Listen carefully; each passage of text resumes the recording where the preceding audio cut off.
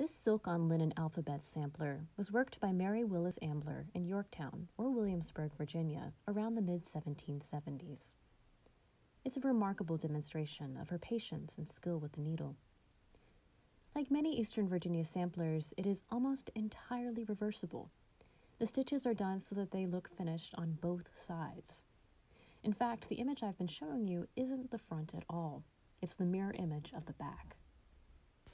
Here we go. This is the front of Mary Sampler.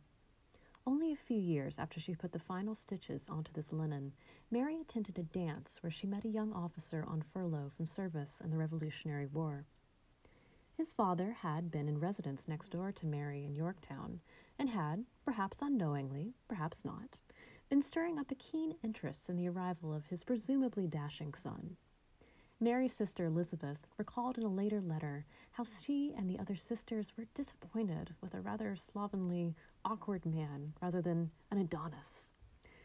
But apparently Mary, quote, with a glance, saw past his, quote, total negligence of person to see the true character of the future Chief Justice John Marshall, whom she married in 1783. While Mary's sampler isn't the flashiest design, it is an impressive exercise in technique. She must have been sufficiently pleased with the result, as she boldly marked her name across the bottom. You too can try your hand at her sampler. Check out the link below for the pattern. Your purchase of this, or any of our needlework kits, supports Preservation Virginia's ongoing stewardship of the John Marshall House and meaningful material survivors like this sampler.